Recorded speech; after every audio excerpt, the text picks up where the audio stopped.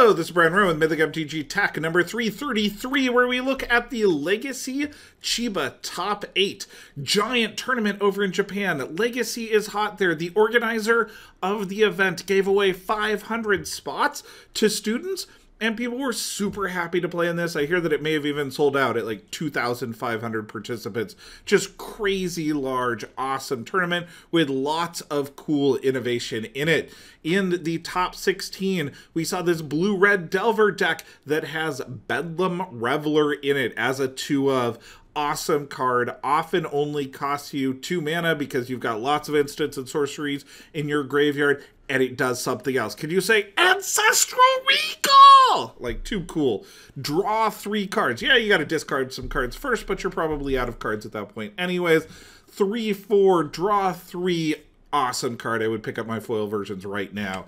Another cool deck at 18th is Food Chain, running Eternal Scourges. It's nice to see new tech in a crazy fun combo deck.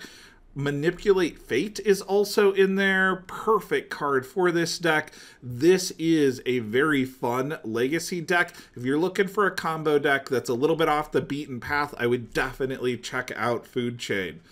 We've got 3 Miracles decks. Yes, count them. 3 Miracles decks. Now, it's not 7, so it's not a typical Japanese tournament. It's only 3 Miracles decks in the top 8. Control is super popular over there. This is your classic Miracles control with 2 Entreat the Angels, a few Vendilion Clicks, and Snapcaster Mages is really the only ways to win. Hardcore control. The next list that we're looking at is a little more of a modern version that plays Montessori Mentor and Predict. I would actually add more copies of Predict. But what is really cool is the 3rd Miracles list, which has Supreme Verdict, Stifle, Back to Basics, and 9 basic lands. It only plays 2 Tundras. It saves about $500 in the cost by cutting down on the dual lands and hating on dual lands with Back to Basics. Wonderful, wonderful card. Out of all of the lists, I like this one the most because it also has a singleton Stifle, a singleton Spell Pierce, a singleton Misdirection, a singleton Council's Judgment, a singleton Entreat the Angels, a singleton Supreme Verdict, a singleton Vensor. Yes, my singleton heart screams for all of these cool options. Sensei's Divining Top to find the one that you need, and the ability to keep your opponent guessing as to what cards you are actually playing in your deck, or even if they've got the deck list, which cards you actually have in your hand. It is much tougher to play against a list like this than a list where you know absolutely every time what is most likely to be in your opponent's hand. Very, very cool deck. I like this a lot. Cavern of Souls in the sideboard too. Oh, so good. That's what you get when you're playing a hardcore control deck and you're playing in Japan, where you know you're going to hit other control decks. Elves. Classic Elves. Elves has been a great deck ever since Gaia's Cradle was moved up to the status of being able to play 2 of them. When you drop the second one, you get rid of the one you already used, going way over the top in mana. It was a good deck before that, and this particular deck, though, also has some really cool tech in it. Nissa Vital Force in here. 5 casting cost Planeswalker that allows you to do some really cool stuff, including return target permanent card from your graveyard to your hand, so most of your creatures can come back. Put out some 5/5 elementals as another win condition, and Leovold is in here. Makes your opponent's removal look really, really sad, and also is wonderful to put into play against show and tell where your opponent's putting out Gristlebrand. Really, really nice card overall. This deck is taking a top tier 1 deck and adding some interesting innovation to it. If you're interested in playing Elves, definitely check out this deck list. We've got a classic Storm deck here. I wish I could say something innovative about this. It's a crazy good deck. It is a very standard build. We're seeing Dark Petition over the Grim Tutor. As always, this one does run both Tendrils and Empty the Warrens as main deck kills, but we've seen that for a while now. This is the least innovative and most consistent of the combo decks that we see here. I'm kind of surprised to see that it hit the top 8, considering how popular Death and Taxes has been recently. The sideboard helps a little bit there, but not much. I mean, we're not even seeing your huge anti-white cards here. Disfigure is there in the sideboard. Chains of Vapor is there in the sideboard. We're not seeing particular anti-white hate to really make this deck go over the top, but it did break into the top 8. It's a great combo deck. Death and Taxes also made it to the top 8. Death and Taxes has been doing really well recently. At other events, we've seen 2 or even 3 copies of Death and Taxes in the top 8.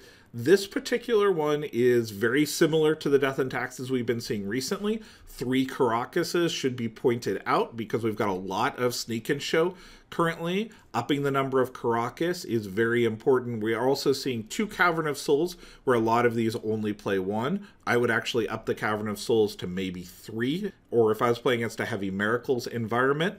The other thing that's really interesting about this deck is that we've got all the new cards in here. We've got Recruiter of the Guard, Prelate, and Palace Jailer. Yes, forecasting cost 2/2 is making it into Death and Taxes. This is a way to draw cards. This is a way to exile something that your opponent is putting in under show and tell. It's a nice enters the battlefield effect. Very, very cool card overall. This is the coolest tech added to this deck is the Jailer. Now we're moving on to show and tell, which placed in the top 8 and won the tournament.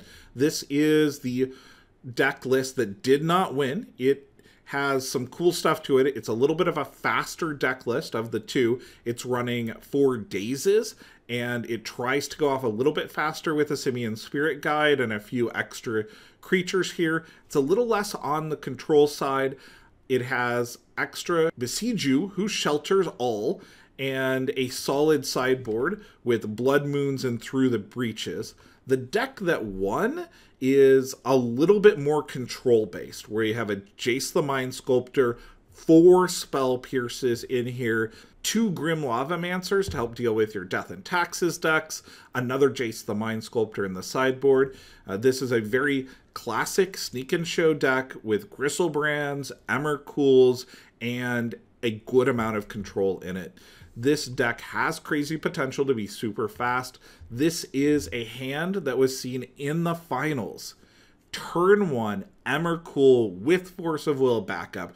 That is just crazy over the top. Wonderfully powerful deck. This is a deck to watch out for and is very popular currently. Well done. Something really interesting is that this tournament was missing Abrupt Decays in the top 8.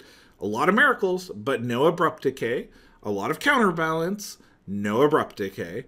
Also, no Thought-Knot Seers. Overall, I was surprised to see how little Eldrazi there was. There was some Eldrazi that hit the top 16 and top 32, but it did not dominate or break into the top 8.